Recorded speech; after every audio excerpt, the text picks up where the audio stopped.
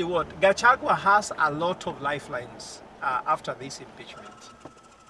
The first lifeline is this: the MPs impeach Gachagua with no impeachable offenses. Let me say that if you look at the allegations of fraud, if you talk about the issue which are criminal, Gachagua is not like the president who cannot be tried while in office. I don't want to say above the law.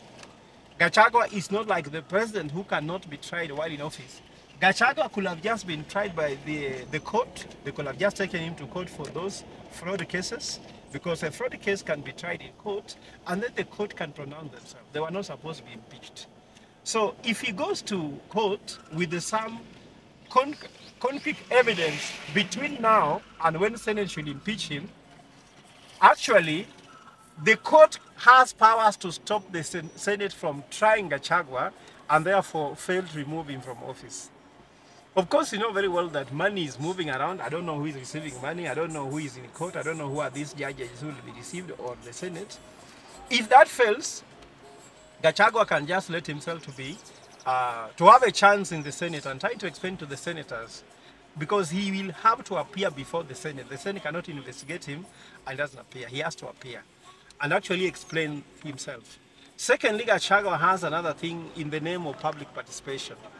The public participation which was done was very shambolic, because a public participation done properly should be that people took the petition, the parliament, MPs are supposed to take the petition to the people who have the sovereign power to interrogate the accusations or the petition they have against Gachagua.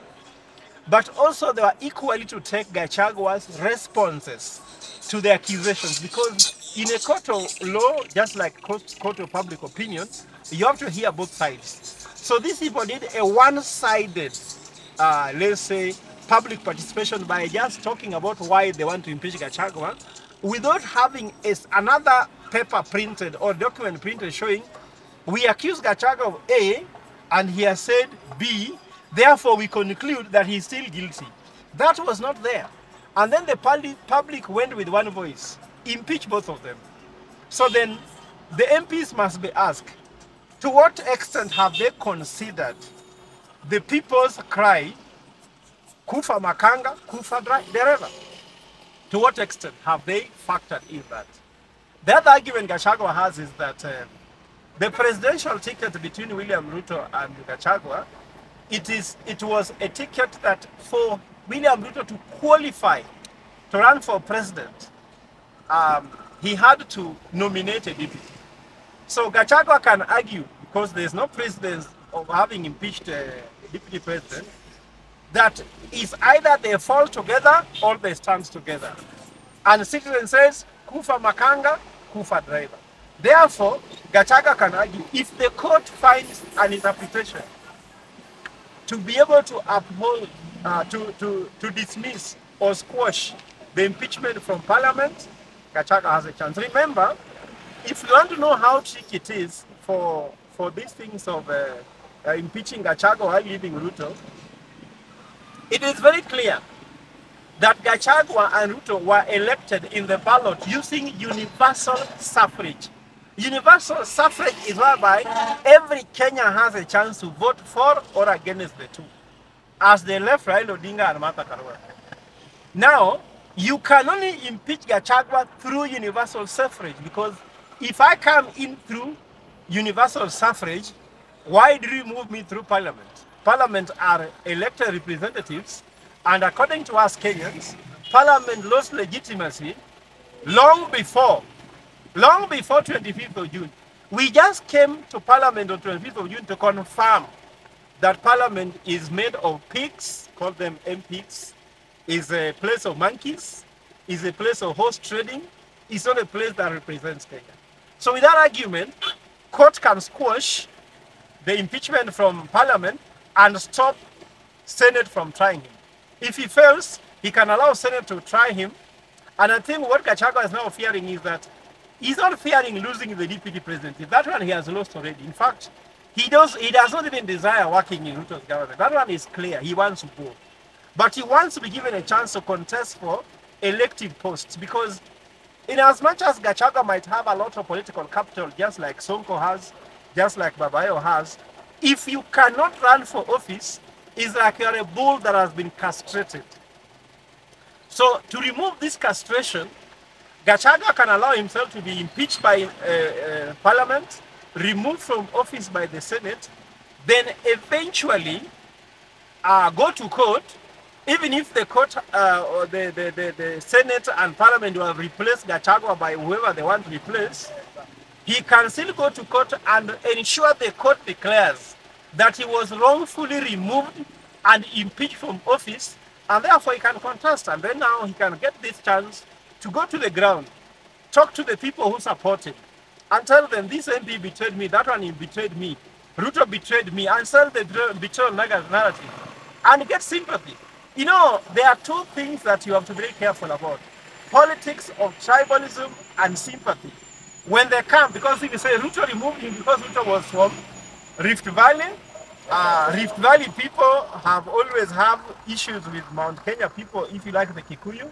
Bring in the issue of the post-election violence, how people are killed in Kiamba, all those things, and with that tribal emotion and the rest of it, it might work his way. Of course, I know that Mount Kenya people don't care too much about Gachagua, because Gachagua discussion is not the center, it's not at the epicenter of Mount Kenya discussion. But Gachagua is their son. Even if your son is mad, you can't leave them to suffer. Even if my father is already old and is urinating in the trouser, if you abuse him, I'll still be annoyed. So I don't expect Mount Kenya to really drop their son. But I don't think that Mount Kenya will be more concerned about the popularity of Gachagua as opposed to meritocracy, because Mount Kenya might be looking for somebody with merit, much more merit than Gachagua, who can take the mantle and show that Mount Kenya has given birth to brilliant, best and brightest in Mount Kenya. I'm sure that is the case. So for this matter, Gachagua can take this route and still have his political lifeline and be able to be a defining, let's say, personality in the next election which is coming. I want to explain to you why, in as much as RUTO has succeeded to impeach Gachagua through Parliament, he has gotten what he has asked for, but also he has complicated his own political arithmetic. Yesterday we were saying, what if he impeached him? But now he has actually done it. So first of all, he has demonstrated to everybody that he's capable of betrayal, just like he accused Uhuru Kenyatta of. So any other person coming or any other committee coming to the table, they know there's a chance RUTO can remove the knife and cut. Uhuru failed to remove the knife. Uhuru kept the knife in its own place and never removed the knife to cut. So Uhuru left the presidency showing he's incapable of betrayal, as he was being shown by RUTO. But now, we have to understand RUTO is a tribal kingpin. RUTO plays tribal arithmetics, and therefore, what is going to happen after impeaching Gachagua is that he has to find a way to equalize and bring equilibrium in his tribal, let's say, arithmetic. That's why, you know, he gave Mount Kenya over 13 CSS and the likes, and Gachagua was the vice president. So those are 14 very powerful positions from Mount Kenya. So what way Mount Kenya, for example? So Mount Kenya, what could he do to bring the equilibrium?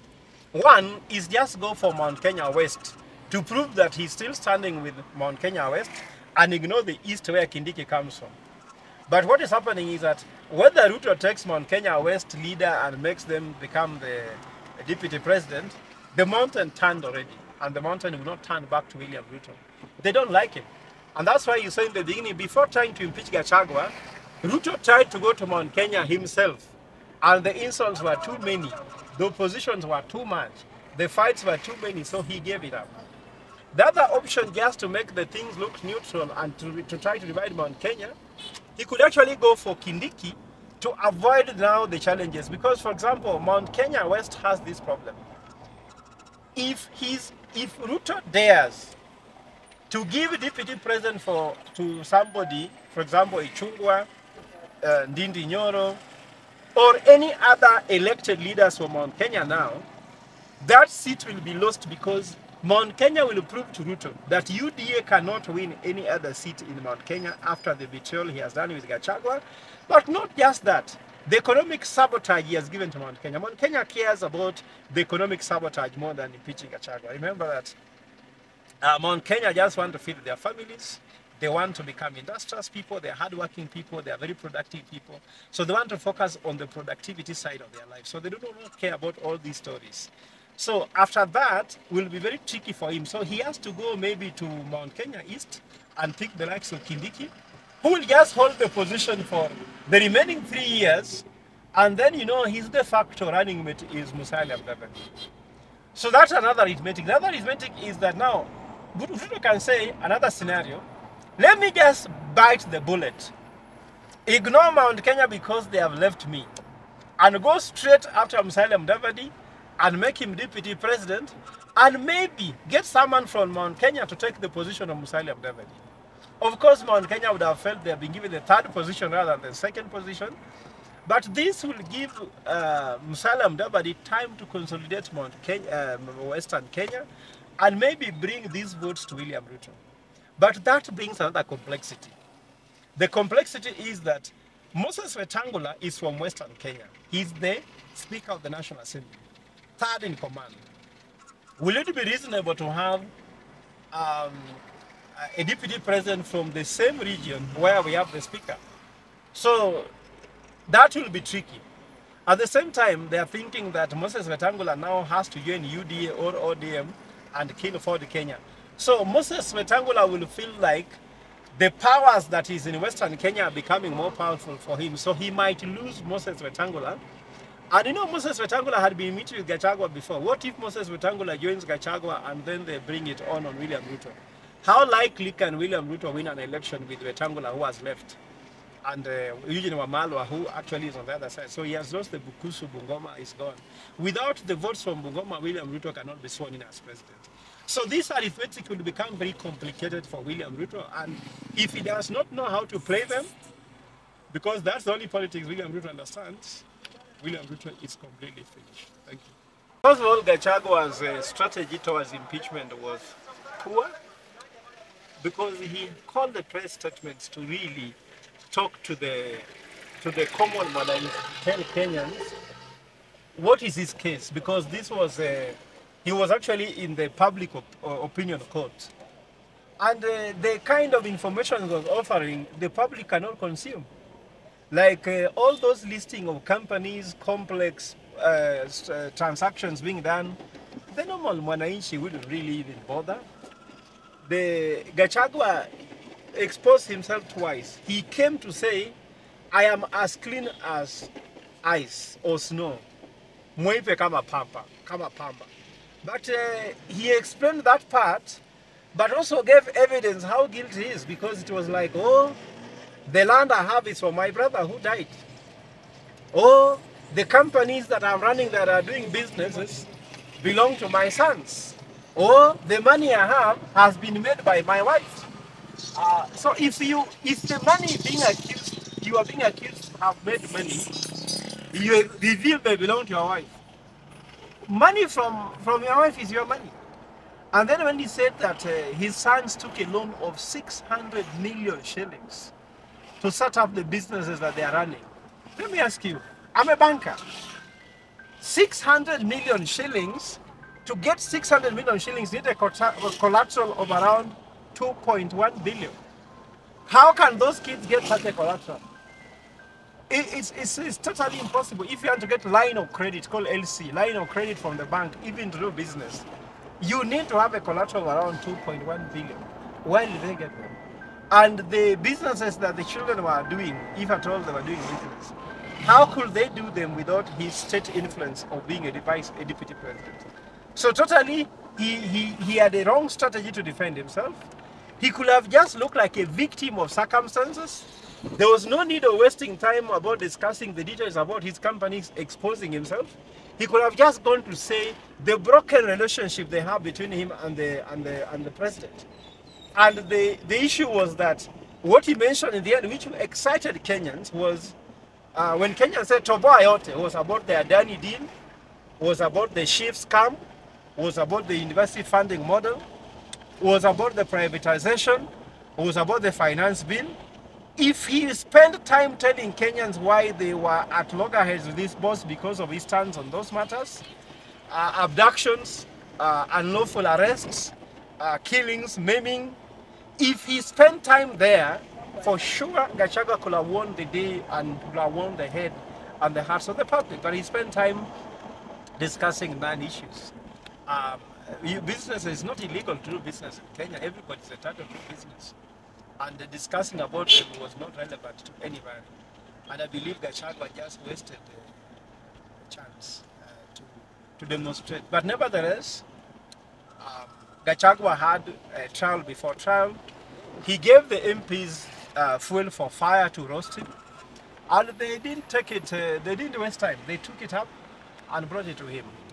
But also Gachagua's day yesterday was very interesting when he revealed the shareholding things and with the documentation, with evidence, and gave MPs a chance to look a little stupid and also just to look like they were only emotional trying to impeach him.